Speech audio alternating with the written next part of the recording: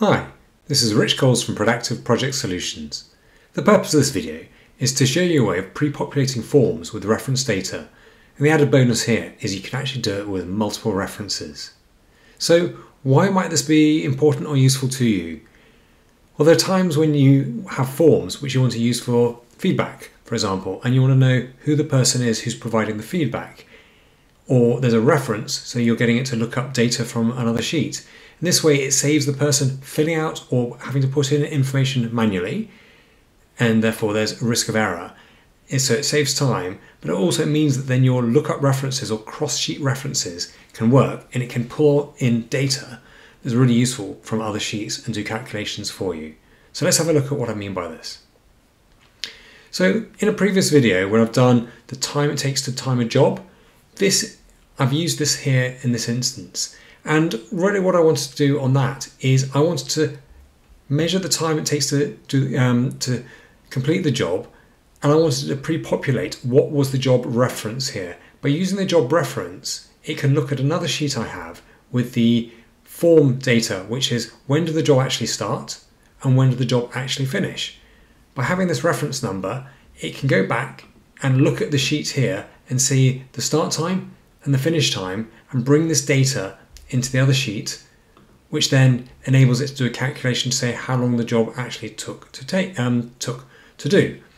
So in order to get this data in, it's dynamic and it will depend on each individual job item. So you want to bring in the unique reference number to pull in. Now, the key here is you can do it on multiple ones, not just one, by using a query string, and I'll show you that in a moment. But in essence, how do you actually create this in the first place? Well, the first bit is that you're going to have a formula which has the reference for the link for the form in the first place. So in this case, I'm going to go back to the sheet which this pulls the data into, and I've previously created a form here. So if I go to Manage Forms and I go and show you and open up the form, in this case, I've got the form and it's got the job reference and it's got the date, and I've got it set up previously here in that way. So just close that back down for a moment. And on that piece, if I want to therefore get the reference for the flow, I want to get the coding of that. I've actually pre-copied it here and I've got it in the summary sheet here. So you can see this is the reference for there. And so what I have done is, in terms of for this tracker sheet, you can see here, that's where the reference is. But what I've got created, press to file there. Let me just dig on this so you can see the formula. What I've got is I have inserted the formula into the formula. I've inserted the reference, which is here. And then after it, the most important bit is I've added a question mark, and then I've given it the name of the field, which is going to appear in the form. So job ref. And so on the form, it has the field job ref, and then it adds in and it pulls this from here. So here you can see, here's the reference, and then onto the form in the other sheet, it's got job ref, and so it's going to pre-populate that with that bit of information here. So again, if I just jump across and show you, you've got job ref and it's pre-populated with that code. So again, how do you break that down? Let me just give it a bit more space so you can see the actual formula here, and I'm going to zoom in. So I've created some spaces on this for you, but the key point is here I've added in the link to the form. So you start off with a formula and you put in the speech marks or inverted commas, and you put in that formula there. And at the end of that, you need to add in a question mark without any of these spaces. So I'm just going to take these spaces back out.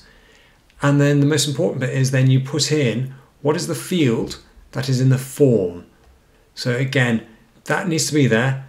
And a really important point is there cannot be any spaces between these words, is the first bit.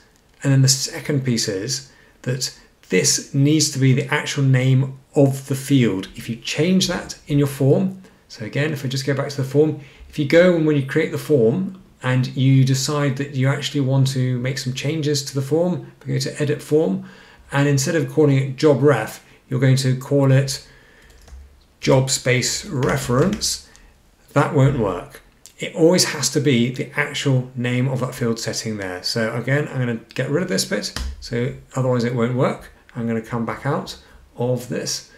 So again, back to this form here, you insert the field of the receiving form, and then you put equals, and then you close that part of the formula. What you then need to do is put a plus sign, and what you're telling it to do then is bring in the other part of the formula, which is the actual reference that you're using. In this case, the reference is the reference column here, and it's T0001. So again, just so you can see the formula, let me zoom in.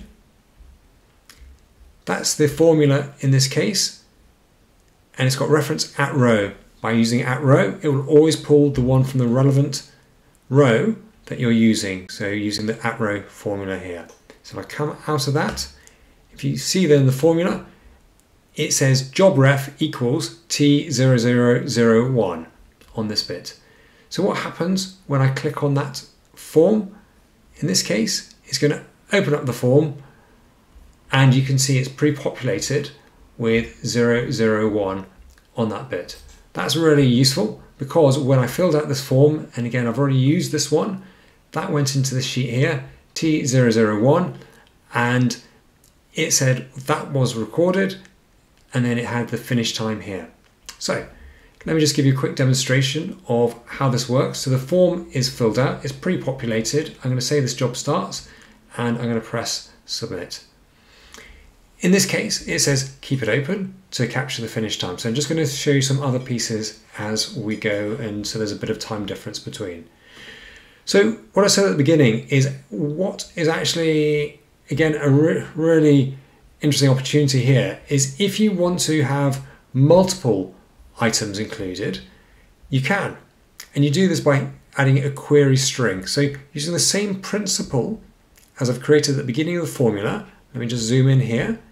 You do the formula as the beginning, but if I just click here so we can see what I've done, if you want to add in multiple items, and again, you can do a multitude of these, what you need to do is after the final part of the first bit of the formula, you need to put plus, and then you need to do an ampersand within a speech mark, and then put the next name of the column or the field that shows on the form. So in this case, it's date, and I've got date at row.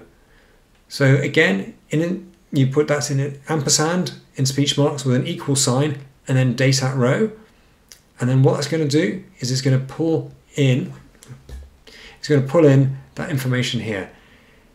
Now, if you look at the one below, just to highlight, it will not work if there are any spaces between the words. So there are limitations clearly in that if you want to include a string of text that you want to bring into the form, you can't do that unless there are underscores in between each one. So you can see in this example, I've got 3D print job. In this example, you can see it breaks because it just has 3D. So if I just go back to this one, or if I, for example, if I just go into the job, well, I can't change that bit on the 3D print job. Just need to make a change to the form on this case. And so what I'm just going to do is go into the form, manage forms, and I need to add in a field. So edit. And I'm going to add an activity in this case and save it. So that pulls through just to demonstrate. And if I go in now and click on this one to do the activity, you can see it's just pulled in 3D because again, the hyperlink breaks if there's any space in the text. So that hasn't worked properly in that case. If, however, in terms of the form, you've got it linked up in terms of across the text, so there's no space in between it, and so in this case I put an underscore, then if I press this again, you'll see the link works and it pulls through all the information here in terms of 3D print job on that side. So just to kind of recap on this piece, you can have multiple strings here. What I'm just going to do is show you that if I want to add in another string to the one we've already got, I'm going to copy this, and you can see I'm going to have 3 items added in here. on this job here in equals double ref. So what I just need to do is activity at row.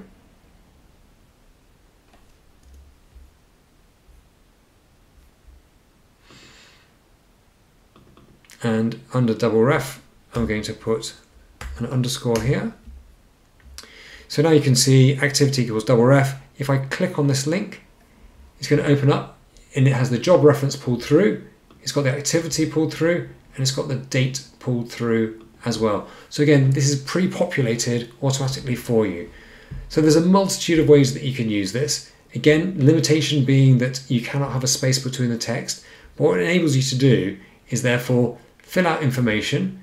And if I just go back to the log which I started previously, in terms of the one which I previously submitted, just trying to go back to the right one. This is the one which we've done previously, 14. I'm going to finish that one. Any reference, so video demo. And I'm going to submit. If I now go back to my time log, I'm going to close the various bits on the form and go back to this sheet here. What you'll be able to see is if I update this now, items 14 have come through and it's got the time in between. What's happened is if I go back to this sheet here and bring this up, on 14 we can see that it recorded the time and there's 4 minutes between me doing the video demo on that side, and that's where it's come through. But the powerful piece here is for you to see the formula where you can, how you can add in that reference automatically up front and how you can have multiple items coming through so that then you can have multiple lookups and information, or for the person filling out the form, they can then just cross-reference it so they can see it. Again, what you can do on the form to make sure that the person doesn't change that is actually hide that as a field. So if I just go back to the form overall, they don't need to see this reference number. You might want them to see the date, for example. So in this case, I just go back to the form, I'm going to edit the form again, and what I'm going to do, so there's no risk of them actually deleting, editing, or making a change to the job reference, is I'm actually just going to hide that field so they don't actually see it. And equally, the activity, that I'm going to leave in for reference information for them, and I'm going to leave in the date for reference information for them as well. So if we go back to the form here, and then someone now receives a request to fill out the job, if we now press this one, here I'm going to go to the activity. You can see it's hidden the reference code, so they can't change that bit, but it's got the information for them at the top on that side. So trust this shows you how to do this and gives you inspiration for many uses that you'll be able to apply into your business. So thank you for watching, and I'll hopefully get back to doing a lot more videos again soon. Bye for now.